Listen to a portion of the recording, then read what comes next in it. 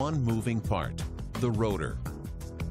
In this cutaway model of the pump, we can see that the rotor is a circle of chambers which are open both at the top and the bottom.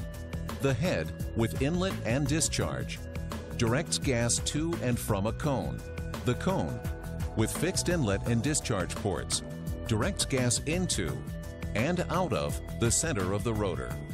When the rotor and cone are enclosed in the body, the pump is complete.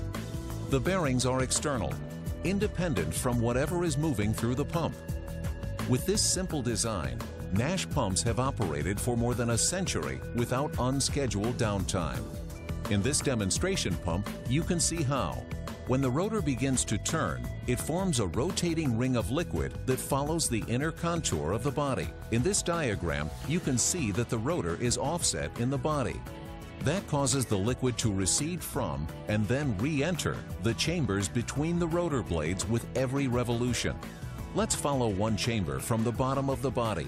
As the body wall diverges from the rotor, the liquid recedes and creates a vacuum in the chamber. At the top, the body wall begins to converge, forcing liquid back into the chamber.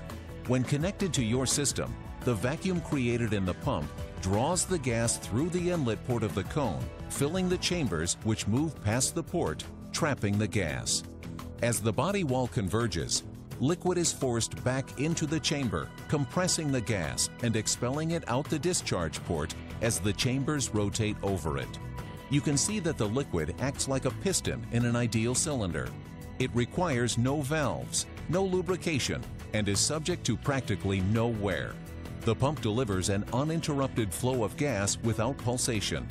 That's the Nash principle of evacuating or compressing gases. Your Nash representative can show you the benefits of a Nash system when applied to your process.